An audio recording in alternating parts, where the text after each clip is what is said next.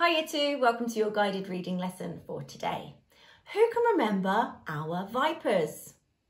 There are 6 vipers. We have our V viper for vocabulary. We have our I viper for inference, our P viper for prediction, our E viper for explain, our R viper for retrieve, and our S viper for sequence. Today we are going to be focusing on our P viper, so we're going to be predicting what our story is about.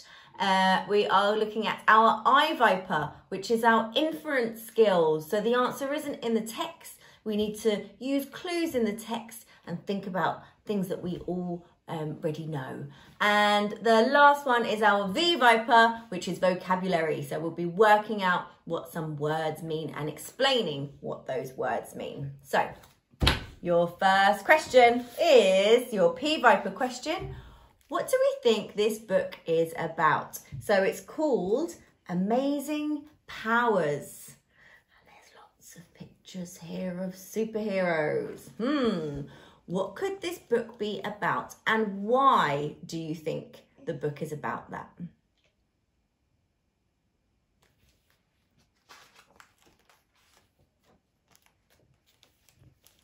Before we start reading the book, we can see that it has a contents page. Who can remember what a contents page is for? What do we use a contents page for?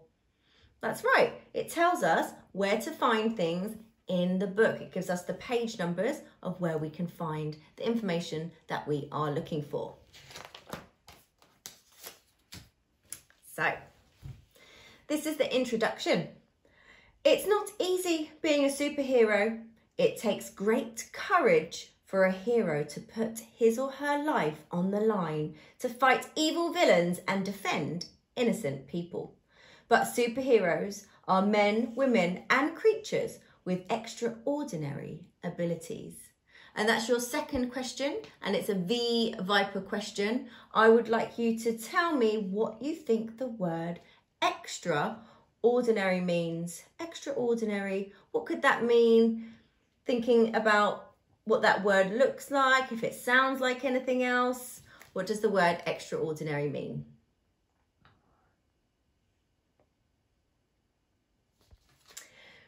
Read on and meet some of the bravest superheroes around. Discover how they got their amazing powers and find out how they put them into action. But beware, evil supervillains are always lurking just around the corner. The Amazing Spider-Man. I forgot to mention, this is really going to help you with your big write this week. Okay, so take on board all of these interesting facts about superheroes.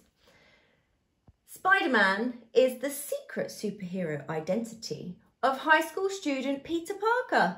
While Peter Parker is shy, nerdy, and not very strong, Spider-Man is the complete opposite. Spider-Man is strong, fast, agile, and not afraid to take on bad guys. Like a spider, he can stick to almost any surface, which means Spider-Man is great at climbing walls and tall buildings. However, Peter Parker's brains are also useful for Spider-Man, and it was thanks to his brilliance that Spidey developed the ability to shoot webs from his wrists. That's so cool. Fantastic friends. Although he usually works alone, sometimes even Spider-Man needs a little help. The superhero team, known as the Fantastic Four, I'm sure lots of you have heard of them, are some of the greatest allies. The Fantastic Four are Mr. Fantastic, his wife, the Invisible Woman, her brother, the Human Torch, and finally, the Rock-Hard Thing. Like Spider-Man, the Fantastic Four were not born with their powers.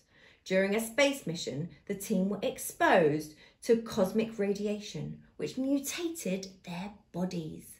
And that's your third question. It's another V viper question, vocabulary. What does the word mutated mean? So if we read back over the sentence, during a space mission, the team were exposed to cosmic radiation, which mutated their bodies. So using the clues in the text, what do we think the word mutated means?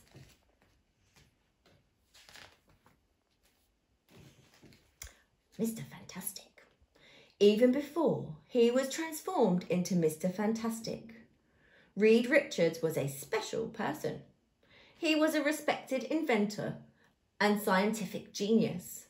One of his most ambitious projects was building a starship, but little did he imagine that his dream of exploring the stars would lead him to develop superpowers. After his exposure to cosmic radiation, Reed developed elastic abilities. Mr. Fantastic can flatten his body so that it is as thin as paper. Wow. Or stretch it up to 450 meters. He can bend his body into useful shapes, such as a parachute or a tent. And it doesn't hurt one bit. However, Mr. Fantastic may have superhero stretching powers, but he only has the strength of an ordinary man. How interesting. The Invisible Woman. Sue Storm was originally an actress, but her life took a different direction when she volunteered for a space mission with Reed Richards. Since she first became the Invisible Woman, Sue's powers have developed further. These days, she can not only make herself invisible, but she can also project energy to make other people and objects invisible too. That would be so cool. Sue can also project energy to make protective force fields.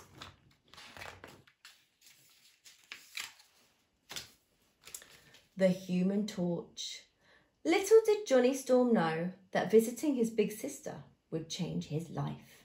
When he returned from that fateful space mission, Johnny discovered that the cosmic rays had altered his genetic structure. He can now generate a fiery plasma which covers his entire body without so much as singeing a hair. As the Human Torch, Johnny can fly, and he can also release a burst of energy with as much force as a nuclear weapon. And this question is an inference question, and it's why do we think Johnny is called the Human Torch? Okay, you need to explain why is he called the Human Torch.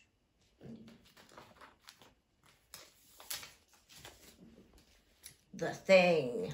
Sports-loving Ben Grimm met brilliant scientist Reed Richards at university, and the mismatched pair soon became best friends. After college, Ben joined the US Air Force and became a pilot. So when Reed started planning a mission into space, Ben was the obvious choice to pilot his spacecraft. After the disastrous mission, Ben was transformed into the Thing. And that is your last question, and it's a V vocabulary question.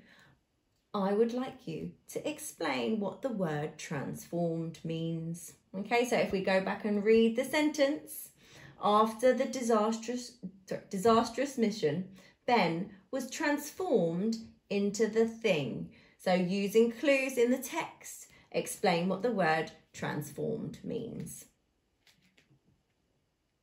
The Thing, a creature with superhuman strength and endurance, although his rock-hard exterior can withstand bullets, extreme temperatures, the depths of the ocean, and even space travel, the Thing has a very kind heart.